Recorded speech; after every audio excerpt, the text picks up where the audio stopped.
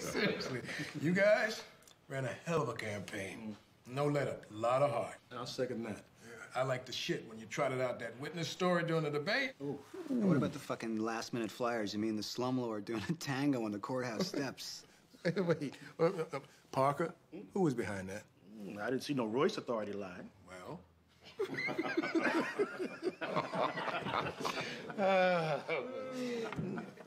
Tommy, enough of the bullshit. What the hell are we waiting for? Bring your ass around here and try out the big chair. Come on. Come on around here. I'm not even mayor-elect. The general election's still a few weeks away. You don't beat Crawford.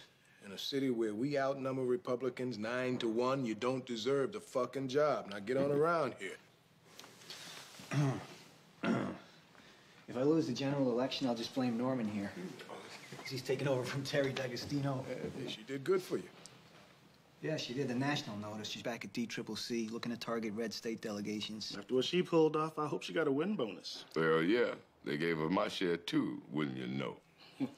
Tommy, whatever you need. Going forward, huh?